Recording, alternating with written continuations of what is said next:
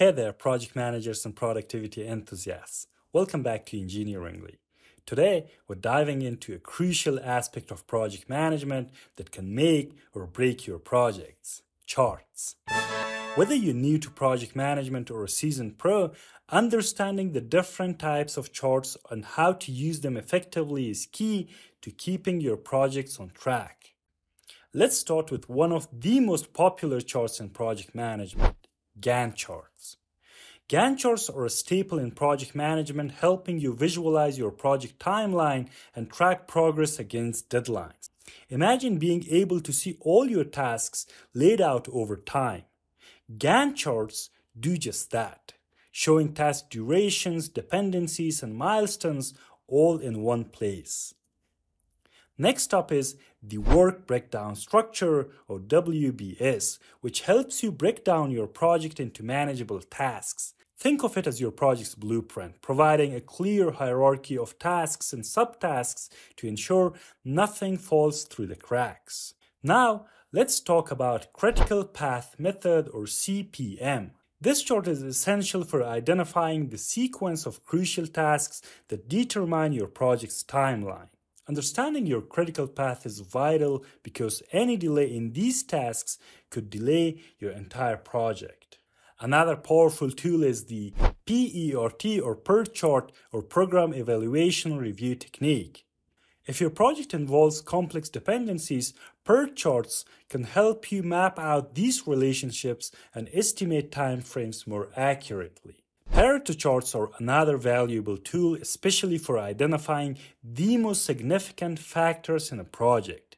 Based on the 80-20 rule, Pareto charts help you focus on the 20% of tasks or issues that will produce 80% of the results. This chart is particularly useful in quality management and problem solving, helping you prioritize efforts for maximum impact. Another insightful tool is the Parkinson's Law chart. Parkinson's Law states that work expands to fill the time available for its completion. By visualizing this with a chart, project managers can better understand how time management affects productivity and can implement strategies to prevent projects from dragging on longer than necessary. Next, let's cover flowcharts. These are great for visualizing the steps, sequences, and decisions involved in a project or process.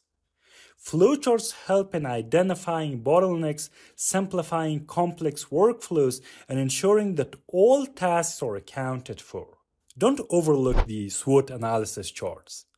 While not a timeline tool, this chart is incredibly useful for strategic planning, helping you identify your project's strengths, weaknesses, opportunities, and threats. It's an essential tool for assessing your project's position and determining the best course of action.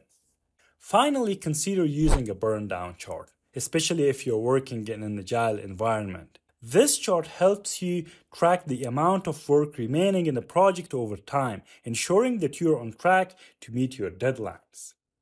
And there you have it, an overview of some of the most essential charts in project management. Mastering these tools will not only make you a better project manager, but also enhance your team's productivity and project outcomes. If you found this video helpful, make sure to like, subscribe, and hit the notification bell for more insights into effective project management. See you in the next video.